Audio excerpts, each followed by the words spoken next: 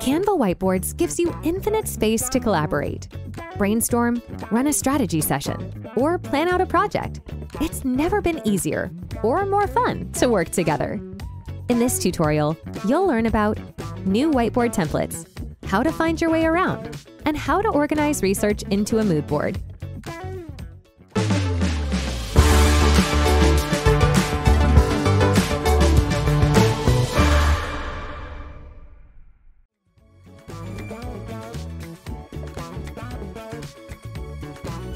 Get ideas flowing with whiteboard templates.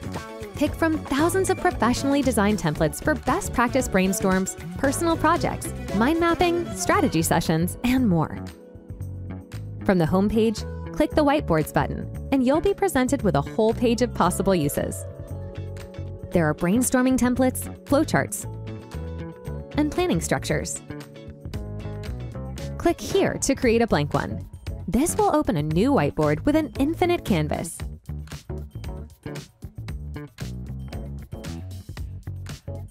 Because whiteboards have infinite space, the zoom slider is really important for navigation.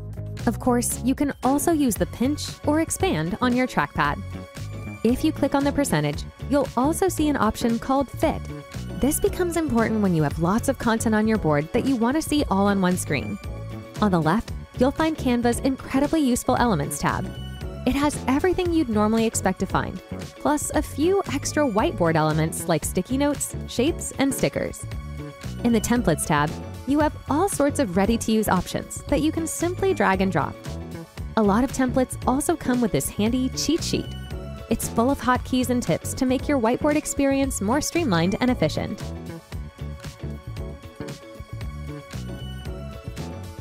Given the whiteboard's digital nature and expansive space, there's no need to be selective about what goes on here.